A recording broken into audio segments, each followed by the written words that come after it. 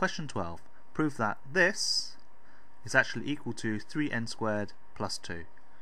So we have n minus 1 all squared in blue, plus the n squared, plus the n plus 1 all squared in orange.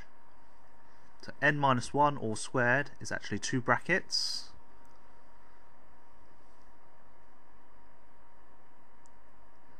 plus n squared, plus 2 brackets if we write that out, and then we're going to have to multiply out the brackets using the claw method. So we can get n times n squared, minus n, and minus 1 times minus 1 is positive 1. We have the plus n squared still, and we need to multiply out the orange part. So n times n, the claw method again, so we have n squared again, plus 1 times 1 is 1. So we successfully expanded that out, and now we need to collect the like terms.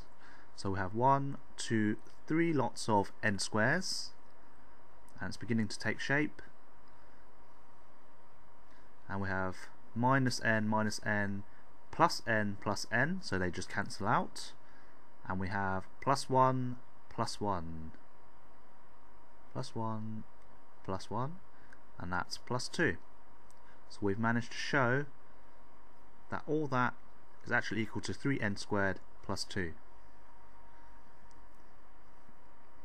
Now this is a 2-mark question.